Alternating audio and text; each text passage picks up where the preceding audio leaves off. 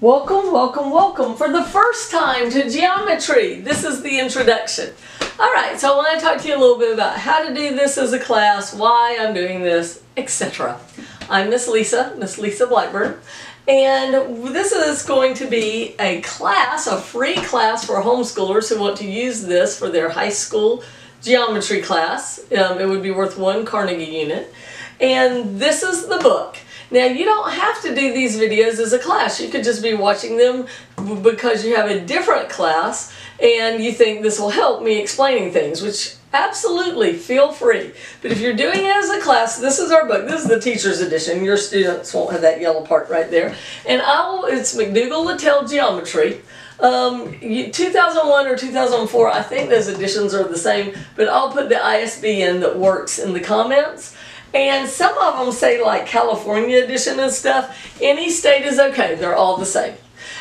You only need the student book. You don't need the teacher's book, but I'll tell you if you want to buy the teacher's edition what you get. Okay, so if you do this as a class, I'll be telling you your homework in the comments. And they will only be the odds. The odds have the answers in the back of the book.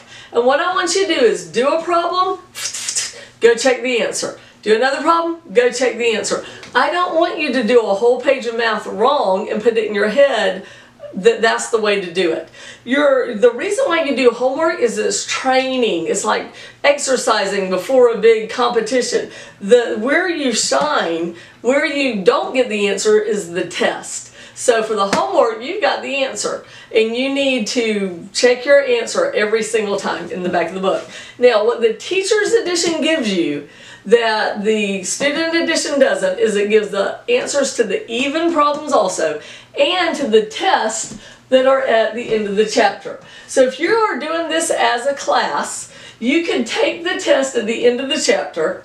You can check them maybe with Mathway or Wolfram Alpha, some of those algebra sites, but this is geometry, and you have things called proofs and more word kind of problems and shape kind of problems. So I don't know that that would help you very much. So you might need the teacher's edition if you want to give the end of the chapter question test out of this book. Or you can buy, there is an assessment book. This is the one for Algebra 2, but there's a geometry one. It's blue. Where it's full of tests. And this would have the test and the answers, and you can find these online for not too expensive. The problem is I kept ordering them, they kept sending me the wrong edition, but the edition doesn't really matter so much. So the good thing about if you buy these tests is they've got, they're easier than this end of chapter test, and they even have 3 levels. They have A, B, and C. A is easy, B's average, and C's advanced. So, and it's got all the answers, so that's pretty useful. But there is a free Facebook group that goes with this class that will have the test and the answers for free on the group. Now, this YouTube video might be out there for years, getting lots of views, and I don't know that this Facebook group will go on forever. It's called like Mrs. Lisa's Geometry. It's a private or secret group or something that one of the homeschool moms is doing, but I'm sure you can search it and request to be a part of it. And you can get all the tests and answers for free, my favorite price. And also more stuff. Like there'll be where I worked out problems, there'll be pictures of that and stuff like that. So you might want to, so moms can only join this, not kids, because it will have the test and the answers on there. So moms only on the free Facebook group. Okay, so there's also required for this class a TI-84 graphing calculator. They're expensive, they're $100, on sale for $80, up to $130, but it's the last calculator you will need, and you will get programs that you will use in geometry. So you're going to need to get this. It's an investment, but you will use it from now on for every science and math class you will take all the way through college. And yes, there are different calculators out there. There's better ones or ones that can do more, but this is the one that the college professors all got together and said, okay, that's the one. We're going to let them use it. It is not intuitive. So you have to usually have someone teach you how to use it. And if you did not have me for Algebra 1, I recommend you go back and find my Algebra 1 class that is also on YouTube and watch the calculator lab videos as they come out so that you can learn your calculator. So important. This is the difference between A's and F's in college now, is how good you are with this thing, and it is not intuitive, so you need to learn how to use it. Alright, the homework, it will only be the odds, and I want you to check your answer after every one. Don't want you to do a whole page wrong. And it's not every problem. So don't kill yourself trying to do every problem. There's a lot of problems out there that that maybe they have word problems that they really haven't taught you the skills to do yet and stuff like that. So follow my wisdom and don't try to do every problem. Only do the ones in the comments that I tell you to do. Check it as you go. Watch the videos. I had kids do these classes this summer for summer school, and I had some who tried to not watch the videos, and they failed the test spectacularly.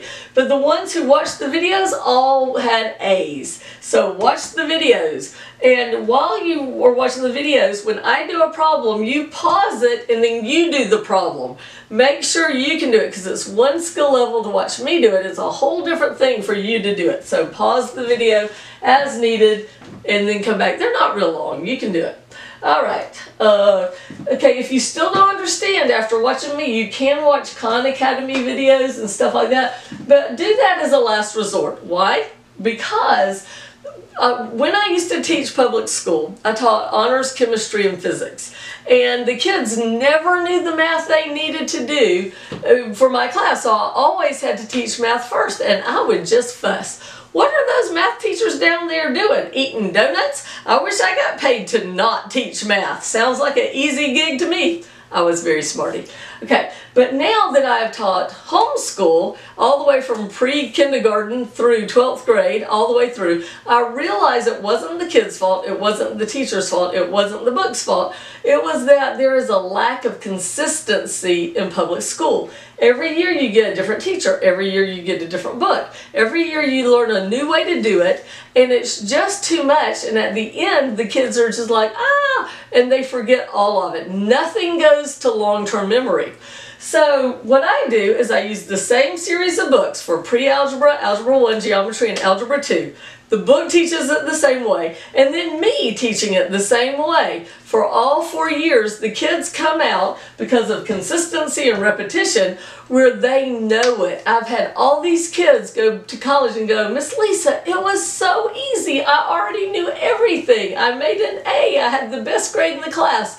And it's because they got consistency and repetition for all 4 years. I do songs and dances and hand claps. All of those are little hooks to help put it into your long-term memory. Anybody can learn it for a minute.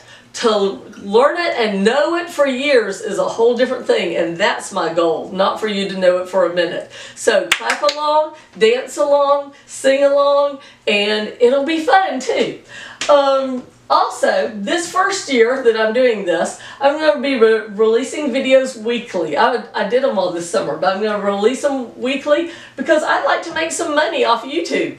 I've made all my classes free. I want to bless the homeschool community and anybody else who wants to watch my classes or videos, but I'd like to get some money back. So like, share, and subscribe.